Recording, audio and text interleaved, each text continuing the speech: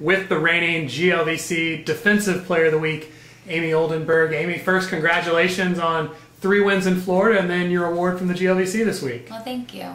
What was it, down in Florida, first maybe individually, that kind of allowed you to be successful and have such a productive weekend down in Florida on the back row? Well, I'd have to say that preseason went very well for everybody, and myself including. Just working hard every day, just getting focused before each game, I'd have to say.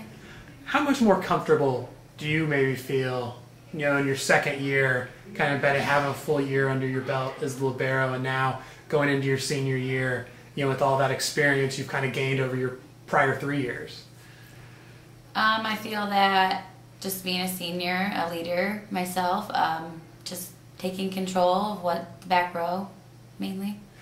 How do you do that? Kind of that taking control. I think people understand the setter and what they do, kind of the offense and setting up the hitters, but kind of your role as that leader and how that works and what you're trying to accomplish, setting up those other people around you defensively. Well, I'm in there a lot more than a lot of other people, so I see what's going on. I'm focused throughout the whole entire game. I know I get used to each serve, so I try to tell the other players, hey, this is what's coming at us, and try to prepare them since I am prepared for the whole game.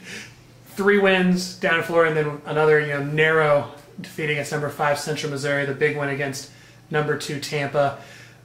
I want to ask about the Tampa match. You guys are down 2 sets, 2-0 against the number 2 team in the country.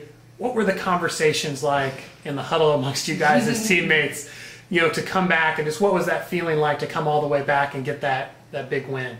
It kind of just hit us up like, oh, we're going to win this game. Like going in the 5th match and we're ahead, and it's like, we got this. Like, just the confidence in us, I felt like the whole entire game. The first 2 games, not so much, which you could tell, but the last 3 is confidence, I'd have to say.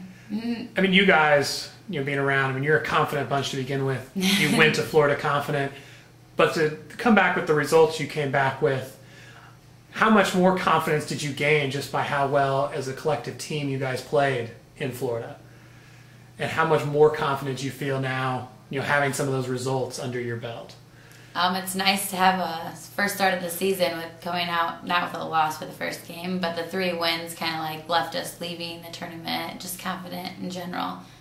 So, how do you think, after kind of one weekend, the chemistry of this team is kind of, you got to play some exhibitions, but then to really get out there and just overall, from your vantage point, being out there as often as you are, just how does it, how do you think the team kind of looks in front of you when you're setting them up with those passes for them to attack the other team? I feel that our chemistry together, as soon as we got through the first week of preseason, you could actually tell that we did have chemistry as a team, and so it kind of we all clicked together, so it works out. You guys have another big weekend this weekend, heading to Findlay for 4 more matches, including 3 other Midwest region teams.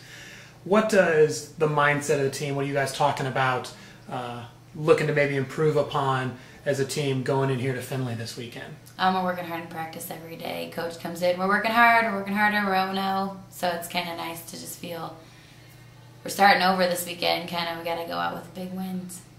How much, you got looking forward to this weekend, the opportunity, you get 2 more Elite 8 teams on the schedule, in Hillsdale. I know a team that I think a lot of you returners probably want the opportunity to play again. Wheeling Jesuit, that weird match last year where we didn't finish, a chance to play them again. Just, is this a weekend, you're looking forward to these matchups? And oh yeah, definitely. I mean, every team we play, we're looking forward to just playing at all. Hillsdale especially, last year in regionals we couldn't come out with a win, but this year I believe that just with the chemistry of the team, we're going to do well. So we'll end on this. What do the Greyhounds need to do to go to Findlay this weekend and hopefully come back with 4 more wins?